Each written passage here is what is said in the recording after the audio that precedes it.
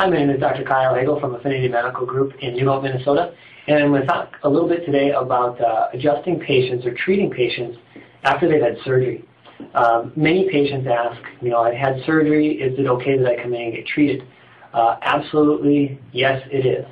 What we need to do is we need to do a proper evaluation to figure out exactly what type of surgery you've had and what area. If you've had a neck surgery, did they do a fusion? And with a fusion, what will happen is they usually remove an old disc, and they will actually use hardware, metal plates and screw two different spinal bones together. If you have a spinal fusion, whether it be in the neck or in the lower back, it is safe to treat you as a patient, but what we won't be doing is we will not be adjusting at the level of the fusion. With an adjustment, we move the bones back into their proper alignment, and it is very safe and it's a very comfortable process. It in most cases is not uncomfortable.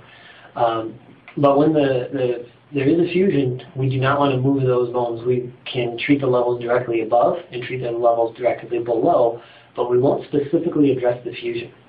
We can do muscle work, we can do a number of our other different treatments and therapies over the muscles in the area of the fusion, but we will not be treating the fusion directly itself.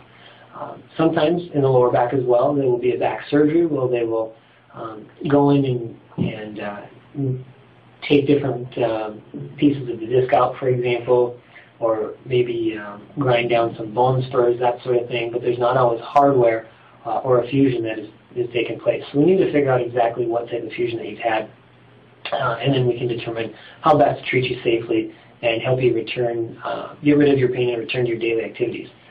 Another surgery, it's not quite as common as disc surgery, but it is common, is for people that have scoliosis surgeries. Typically what they'll do is in the area of the scoliosis, they will have rods placed in their spine and then screwed in at all the different spinal levels. And what this does is it helps to reduce the amount of curvature sideways in the spine. These people also can undergo chiropractic care, again at the levels above and below where the rods are, where the fusion is. It's actually very important that the rest of the spine be functioning properly, because once a whole area such as a scoliosis surgery is fused, the rest of the spine will break down and wear out a lot faster. Again, over the rods we can perform other therapies to loosen the muscles and help relieve pain, but we will not be adjusting where the actual fusion itself is. We've had a lot of experience treating people after surgery. In some cases it's to help people to recover from the pain after surgery. In some cases it's 5-10 years after the surgery just to help preserve spinal function, or maybe help them heal from a new injury, like maybe from a car accident or a fall or something like that. But feel free to give our office a call, and we can set up a complimentary consultation, and I look forward to working with you soon.